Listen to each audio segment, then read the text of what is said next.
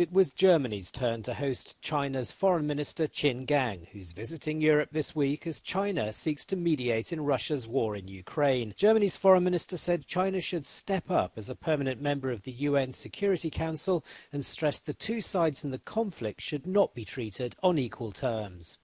Im Lichte von Recht und Unrecht, im Lichte eines Aggressors und eines Opfers.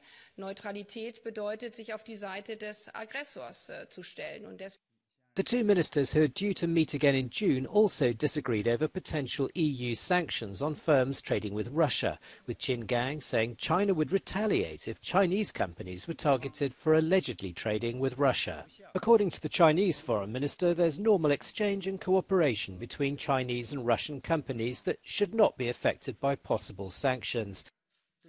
On Chinese President Xi Jinping's diplomatic efforts, the minister said the Russian President Vladimir Putin had welcomed his call for negotiations and declared Russia was open to the possibility.